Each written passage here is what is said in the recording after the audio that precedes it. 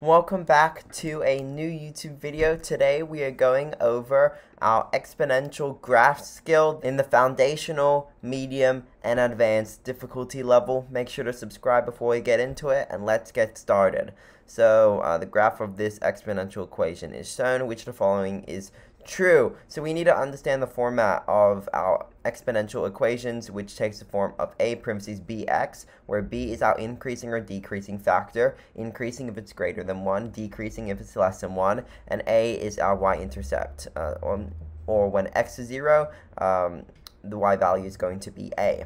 With our exponential equations, since b is equal to 1.15, that means y is going to be increasing at an increasing rate because exponential graphs are going to get steeper over time. Answer choice A is correct here. We have another equation. This time a little bit of a different format, as we have a vertical shift down 2 units. Which of the following characteristics of the graph is displayed as a constant or coefficient of the equation? So here we are given the numbers 4 and -2. We can see here, x-intercept is 0.5, that's not shown. Y-intercept is -1, which is not shown. Slope, remember, these 4 is an increasing rate. It is not the actual slope because it is not a straight line.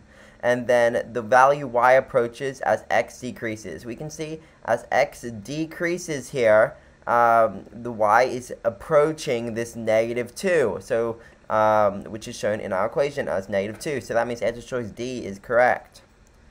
Now, with this one, based on the equation and the graph, which of the following statements is true? As x increases by 1, decreases by a certain amount. This is of linear equations, so we can cross both a and b out. As y increases by 1, as x increases by 1, y halves. We can see here that our increasing factor is 1/2, so that makes sense. And then as x increases by 1, y doubles. So here it's 1/2, so we're going to be having, if there was a 2 inside the parentheses, y would be doubling. Answer choice C is correct here. Now on to this last one. Which of the following characteristics is displayed as a constant or coefficient?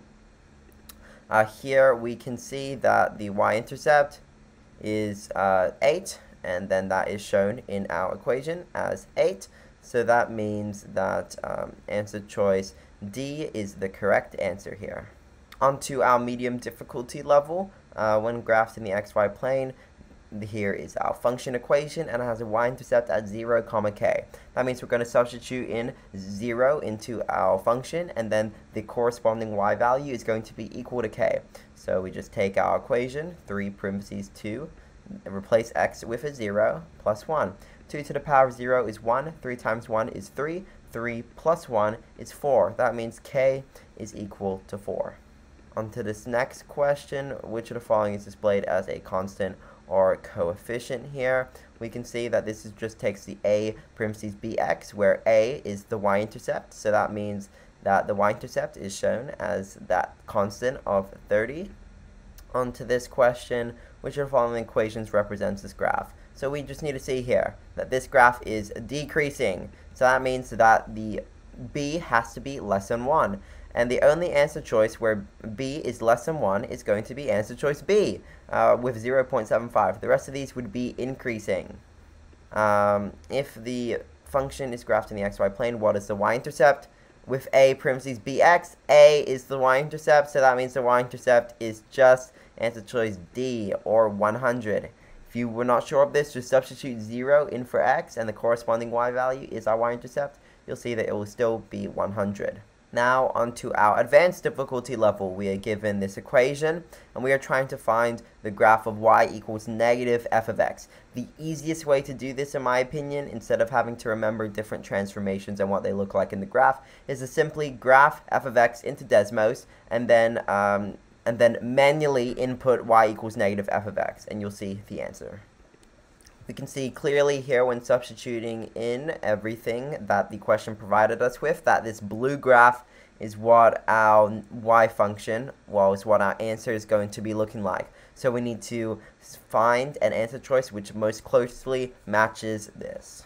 Answer choice A is the only one that matches that, so answer choice A is correct for this question. Now we have another one where f of x is a parentheses 2/5 to the power of x, and g of x is a parentheses b to the power of x are graphed on the plane. For what value of b would they be symmetrical with respect to the y-axis? So the first step here is that we're just going to graph f of x and then test out values of b that makes them look symmetrical according to the y-axis. So let's go ahead and do that in Desmos.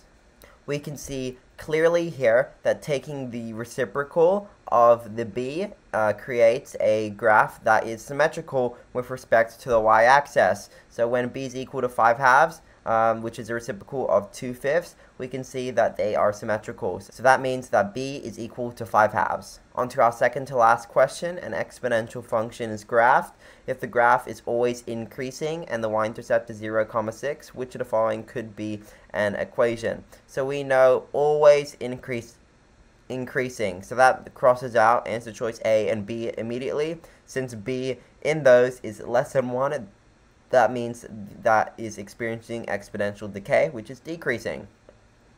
Now taking a look at C and D, they're both increasing, and we need to see which one has a y-intercept of 0, 6. So when we substitute in 0 for x, let's try answer choice D. When we substitute in 0 for x, we have 4 parentheses 2 to the power of 0 plus 2. 2 to the power of 0 is 1. 4 times 1 is 4. 4 plus 2 is 6. So that means answer choice D is the correct answer. Fulfills both the y-intercept and the always increasing constraint as proposed by the question. On to our last answer here. We have this graph. Which of the following is an equivalent form in which the base of the exponent is 2? So we can see clearly here that the base of the exponent is 2 means the base of our exponential function, or the b value, needs to be equal to 2. So how we can do this is that we can rewrite 4 as just 2 to the power of 2 and then to the power of t. And you may notice that according to our exponential rules, when power of a power, we can just multiply. So this is also equivalent to 80 parentheses 2 to the power of 2t. So this closely matches answer choice C, so it is correct. You could also double check by substituting each of these equations into Desmos, and answer choice C is the only one that would graph the same as our function here. That is all for today's video. I hope that you enjoyed going over these exponential graphs in our journey for SAT math preparation. The test is in a couple of weeks. I'll be ramping up uploads, but I hope that you guys have a great rest of your day. Goodbye.